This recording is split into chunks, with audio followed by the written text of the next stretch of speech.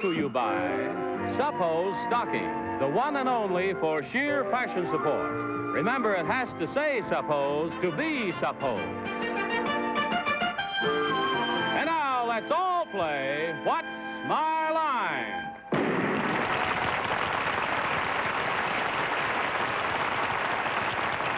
And now let's meet our What's My Line panel. First, the delightful star of stage, screen, and television, Miss Arlene Francis.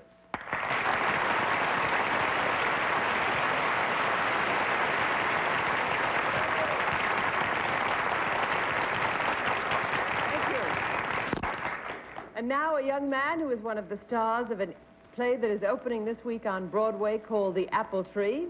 I understand he plays the devil, the most enticing fellow around, Mr. Larry Blyden.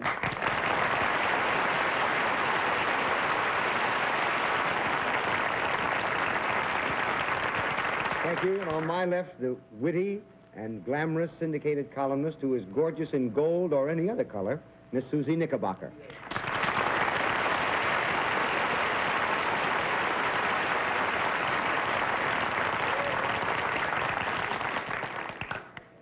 That man that's been buzzing all around the country, lecturing, and here at home publishing his fool head off, Bennett, Cerf.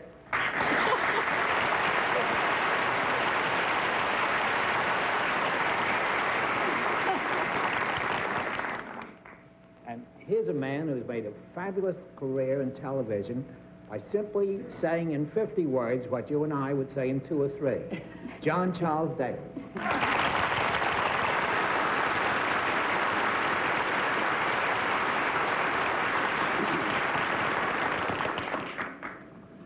Suzy and Larry Blyden, it's nice to have you with us.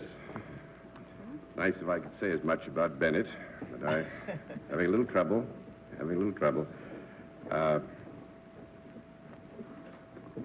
We have some very interesting occupations tonight. I'm having a little trouble with the clock here. Don't mind me. I'll get it straightened out in a second, and then all will be well. There. Now she works fine. The clock is very necessary because otherwise I can't time Bennett when he's using those 3 words that don't say very much. But he usually, I must say, does get pretty close to the occupations that we present, except tonight I think he's going to have some trouble. And we'll also have a famous mystery guest before the panel a little bit later in the program. But right now, let's meet our first contestant. Will you enter and sign in, please?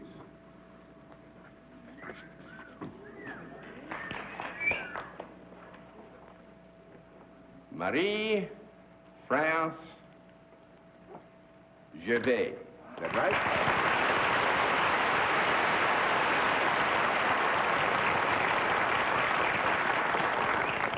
And is it Miss or Mrs.? Miss. Miss Gervais. And where are you from? Paris, France. From Paris, France. Yes. Wonderful. Well, I warned the panel we were playing some tricks tonight, so I think this is a good way to start things. Miss Gervais, may I present the panel? And now, if you'll join me over here, please, ma'am. We will let the audience in the theater and the audience at home know exactly what your line is.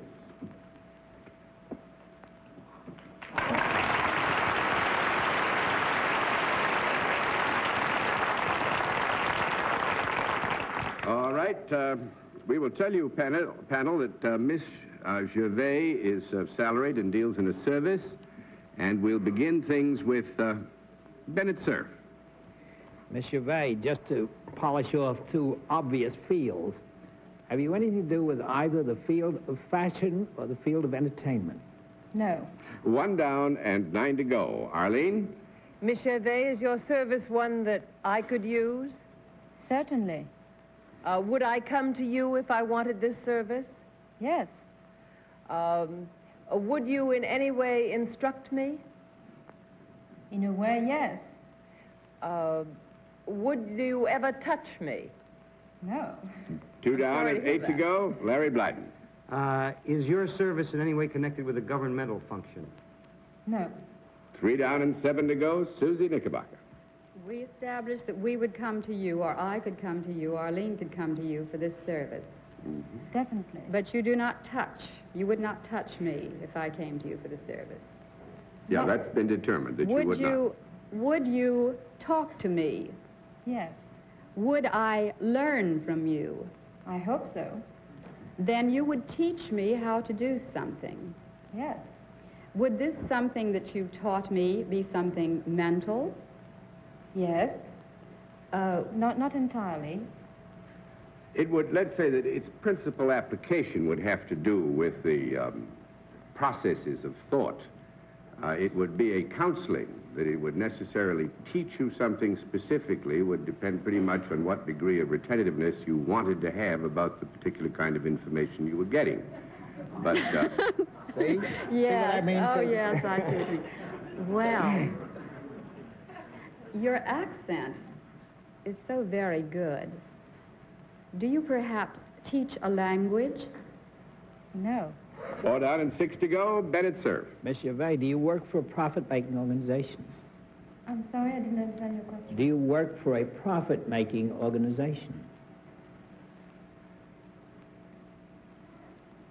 You do. Yes. I mean, you're not making much profit. Well, I think probably this was the trouble. I don't think Miss Gervais is necessarily aware of the profit and loss sheet of the, but she, by our terms of reference, she definitely works for a profit-making Miss organization. Gervais, in the course of your teaching the people for whom you're performing a service, do you do anything physical? No. Nope, and that's 5 down and 5 to go. I would like to note again that while I said there was an element certainly of information here which could be accepted as teaching, it would depend on the degree of retentativeness which you yourself decided to have at the time that the information was imparted. So don't be misled. Miss Gervais, do you have anything to do with figures, numerical figures, not shapes? No. That makes it 6 down and 4 to go, Mr. Blyden. Is it safe to assume that this function that you perform can be performed for French people as well as people who are tourists? Yes. Is it, in fact, performed for both equally? Equally. Yes. Very good word, that equally. That makes it 7 down and 3 to go, Miss Knickerbocker. Then is it perhaps performed more for tourists visiting America? No.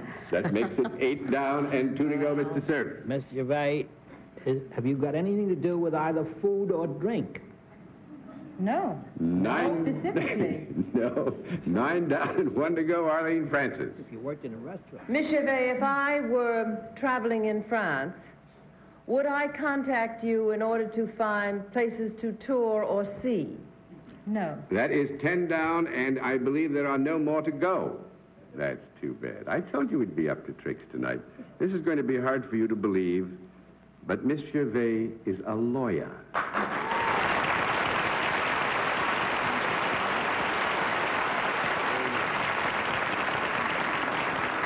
Miss Gervais is a lawyer who took her degree at the University of Paris and is so good at law that she's presently here and expects to be in New York for a year, where she gives counsel on French law as it applies to the international part of the firm with which she is presently engaged.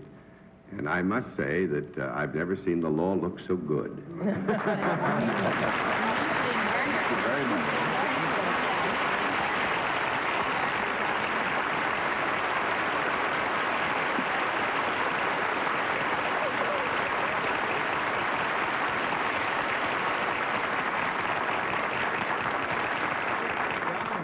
Yes, sir. We had a very beautiful French lady lawyer on years ago. Mm-hmm. Micheline. We were just talking Right, about that, yeah. Micheline Lerner. She did very well for herself.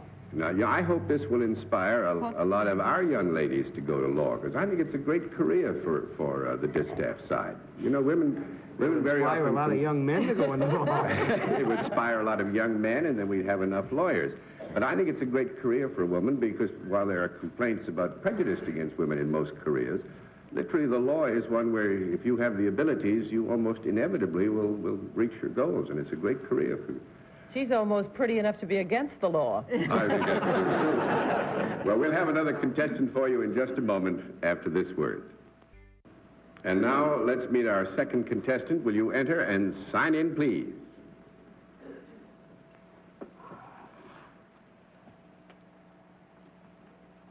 Jerry Hauk. Is that right, sir?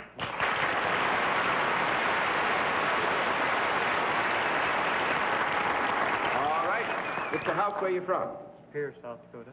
Here's South Dakota, capital, right? Yes. Hey, I remembered that all the way from high school. One of the tough ones to remember, too, if I may say so. Mr. Houck, may I introduce our panel? Now, will you join me over here, sir? And we'll let the audience in the theater and the audience at home know exactly what your line is.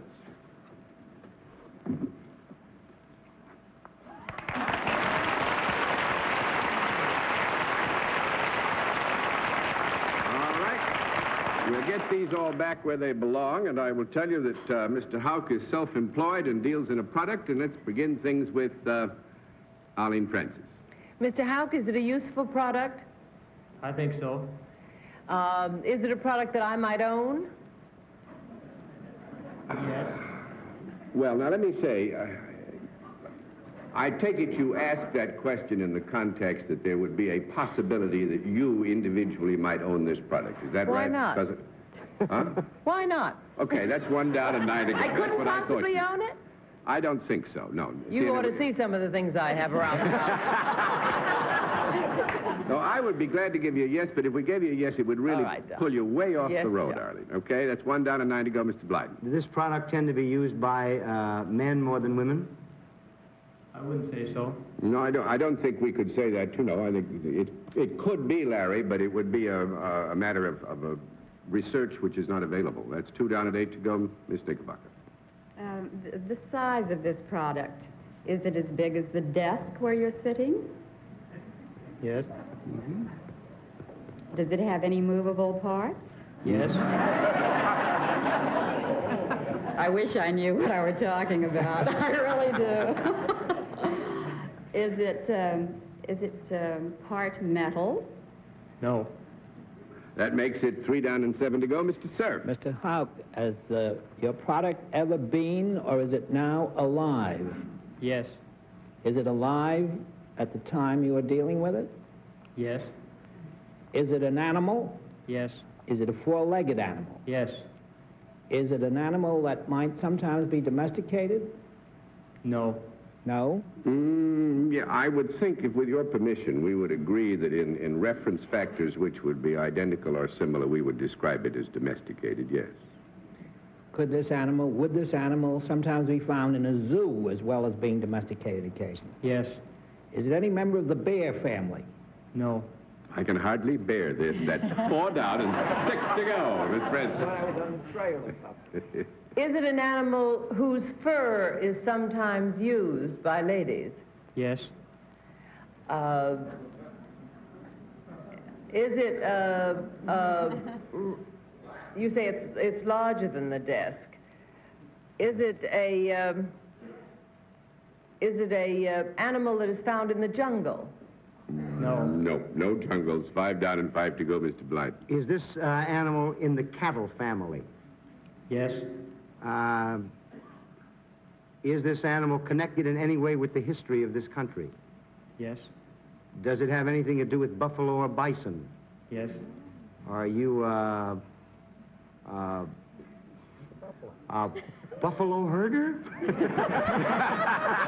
I got to throw these all over. That's very good. In fact, you're all to be congratulated. We thought this would stand you in your heads. So that you're not buffaloed any longer, Mr. Houck raises buffalo.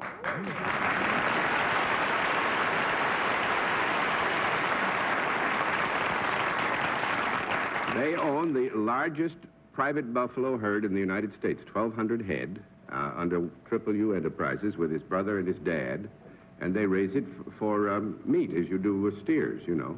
Really? I'm misled. Is there a buffalo fur? A coat of yes. buffalo?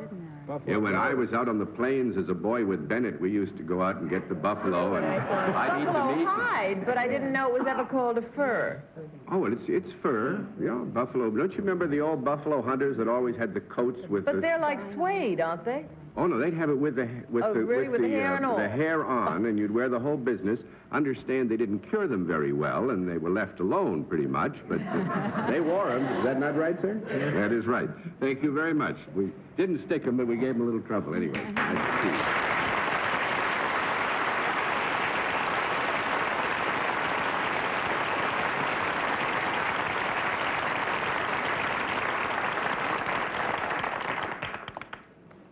We'll have another contestant for you in just a moment. after this word. And now the special feature of our program, the appearance of our mystery challenger, for which, as you all know, the panel is blindfolded. Blindfolds in place, panel? Yes, sir. Good. Will you enter mystery challenger and sign in, please?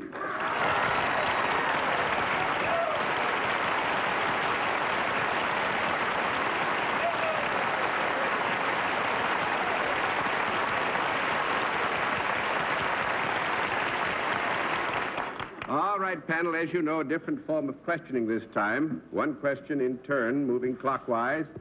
And we will begin things with Suzy Knickerbocker. Are you a part of the entertainment industry? Yes. Mr. Cerf? Do you sometimes appear on other pages as well as the entertainment pages? Has your name appeared in other pages as well as entertainment pages in recent months? Yes. Arlene? Would the other pages be sport pages? No. One down and 9 to go, Mr. Blyden. Do you appear in films mostly? Yes. Miss Knickerbocker? I'm going to guess. Mm-hmm. George Hamilton?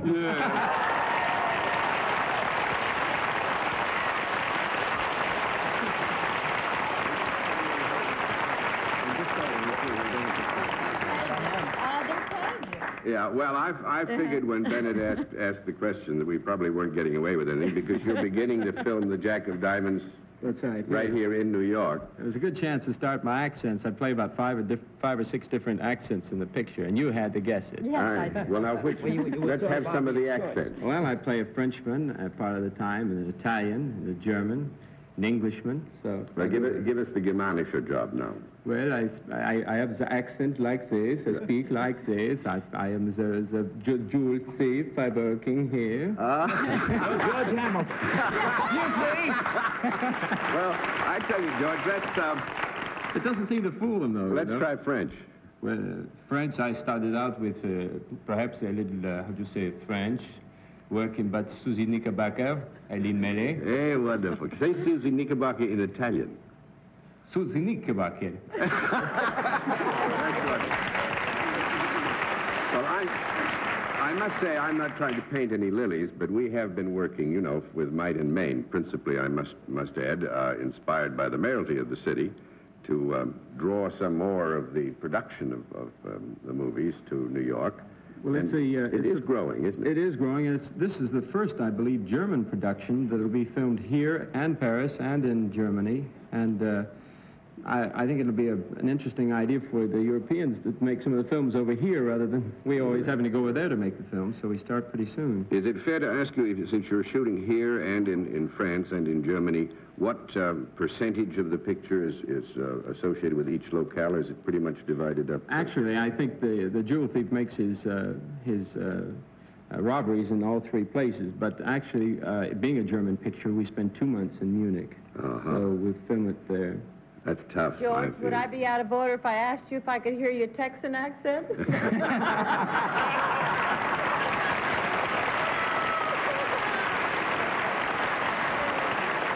I tell you what, if I could go and spend a couple of months in Munich, I'd learn to talk Texas or anything else you wanted. That's a wonderful country. And thanks for using New York, and we hope you have a lot of fun and a very successful Proud picture. to see you. Proud to meet you. Glad to have you all here with us, sir.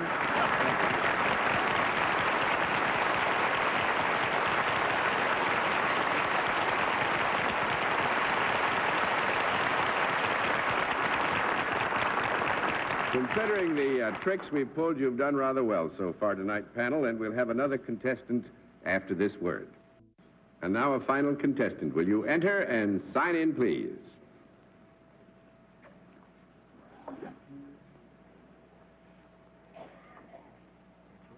Richard Choi. Right, sir?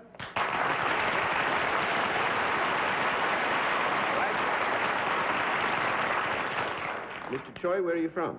So, Korea. From Korea? Yes. And are you working there now, or are you living in the United States? Living here. You're living here in the United States now. That's nice to have you with us. Mr. Choi, may I present the panel?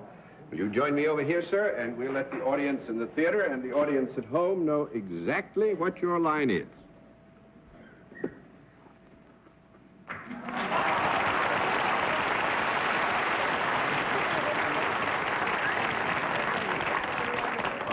panel, we can tell you that Mr. Choi is self-employed and deals in a product.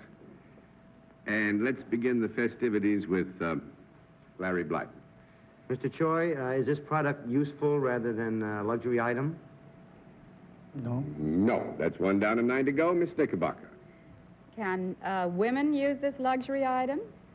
Yes. Is it a luxury item that's found in the house? Yes. Is it found in one particular section of the house more than another? No. I wouldn't say so. I don't think that we could isolate it to the point that we could say you'd find it in one section of the house to the exclusion of any other section of the house. If you don't mind, Suzy, I'll give you a no. 2 down and 8 to go, Mr. Cerf. Mr. Choi, since John Daly didn't say so, I'll say it's a joy to have you on the program with us. And now we all understand why John Daly didn't say it, too. Mr. Choi, is the product with which you're connected ever worn as either adornment or clothing of some sort? Yes. Would it be very valuable? Give us a determination of value, Bennett. Well, might this be in the jewelry or pearl neighborhood? No, it's not in pearls, jewels or pearls. That's 3 down and 7 to go, Miss Francis. Mr. Choi, when one wears this, is it seen? Yes. Is it seen above the waist? Yes. Is it seen in the neighborhood of the neck? Yes. How big a neighborhood does your neck have? Depends on how big a neck you have. Great neck or little neck. But, I mean, we would need to know, when you say neighborhood, would you give us some idea of what you have in mind? The shoulders. Just in the shoulders. That's the neighborhood No, I of the mean, neck. would it be seen around the shoulders? Thank you very It much. would That's not. 4 down and 6 to go, Larry Blyden. Is this, in fact, an article of clothing? No. That's 5 down and 5 to go, Miss Knickerbocker. Is this product worn on the head? You mean up here? Up here. Up here? Goodbye. That's 6 down and 4 to go, Mr. Cerf. Well, now, it is worn above the neck, though, is it not, Mr. Choi? Yes. Then it's worn somewhere around the face. Yes. Is it worn above the mouth? Yes. Is it worn above the nose? Yes. Is it worn above the eye, around the eyes or above the eyes? Yes. Well, that leaves the eyes and the forehead, doesn't it? It does indeed. Is it somewhere around the eyes? Yes. Ah. And does it help the eyesight of the person who is wearing it? Dum-de-dum-dum. 7 down and 3 to go, Miss Francis. But it is definitely in the area of the eyes. Rather. That's been decided. Now, is it all right if I rule out false eyelashes? No, it's not all right.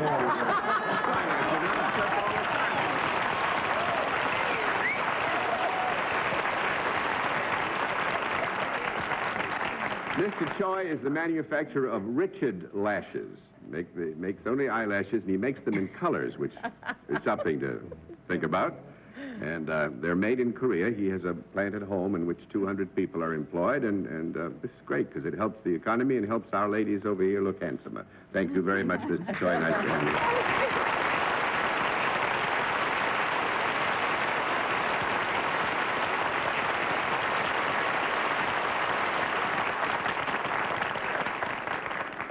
And so, once again, Suzy, it's wonderful to have had you with us, and Thank Larry, you, too. John. Hope you had some fun. I told you it was going to be tough tonight.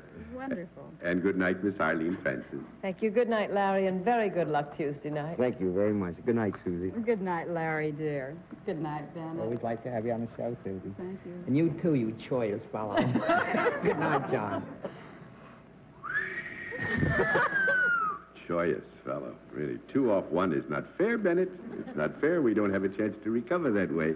But it's been nice having all of you here, and nice to have all of you with us. Thanks for being with us on What's My Line? What's My Line is a CBS Television Network production in association with Mark Goodson and Bill Todman. This is Johnny Olson speaking. Francis Gown is from Von Witt Keller. Tonight's program was pre-recorded.